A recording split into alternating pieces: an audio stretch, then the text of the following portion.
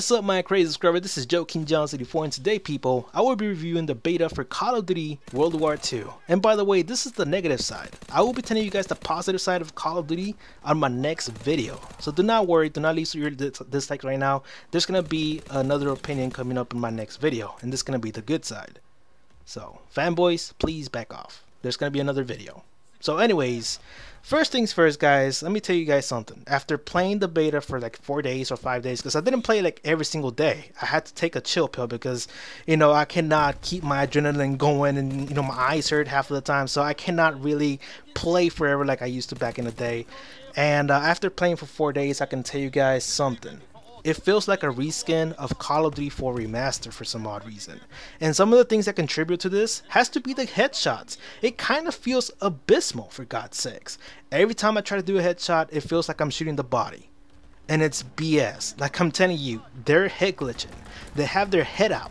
I shoot them forever, 4 shots, 4 hit markers and everything, and they still don't die. A fit shot, boom, they die. Headshots, this is on the side and everything. You'll see it a few times in this background gameplay that I have right now, that I'm getting headshots and it doesn't happen. So I think it's either the game is a reskin of Call of Duty 4 Remaster. If you guys didn't play the Call of Duty 4 Remaster, there's no headshots in Call of Duty 4. So once the game, you know, drops prices, go check it out, go test it out, pick it up for 20 bucks, and you'll see what I'm talking about. It does not have headshots, so you're gonna take a long time in killing people. And what's another thing that I want to talk about? So it could be either the game trying to be a reskin of Call of Duty 4, or it could be the lag. The lag in this game, I kind of feel like I'm 1 second behind half of the time. Not all the time. Sometimes I'll be ahead by half a second, but most of the time I feel like I'm behind by a second, which caused me to change my playing style to like from tactical over to rapid, you know, be fast again, to my old school style. And why is that? Because, you know, weapons are not doing headshots. My weapons, I don't know, for some odd reason my attachments also feel like they're not working. I have quick draw on all my weapons and they feel like they don't even work. Like, what's going on here? Also with the rapid fire, it doesn't even work, the attachment. It's supposed to be raising, you know, the rapid fire by 2. It doesn't even feel like it. It feels like it's shooting the same thing. So the attachments are a little bit faulty. The headshots are not working. The lag, it's sometimes unbearable and I'm behind by a second, which caused me to switch over to rapid fire weapons, from assault rifles to rapid fire.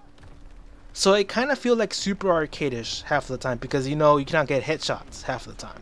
And you have to make more damage to get headshots.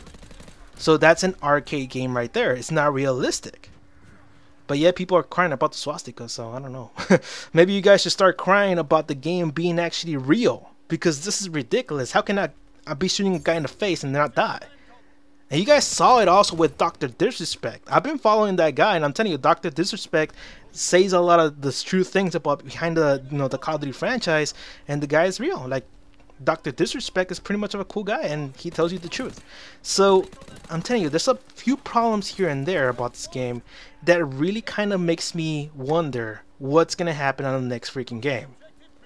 Another problem is the perks. Where are they? Why are they all centered into infantry, like in divisions? I don't want that. I don't want my perks to be simplified because of a certain character, or they're trying to turn into a hero-based game. I don't want that. This is the Overwatch effect at this point. Overwatch caused many hero shooters, and this is turning into one. It kind of sucks, to be honest. I feel like I need more customization than just, oh, here's this whole pack of perks. Like, let me choose it by myself, man. I'm not a baby.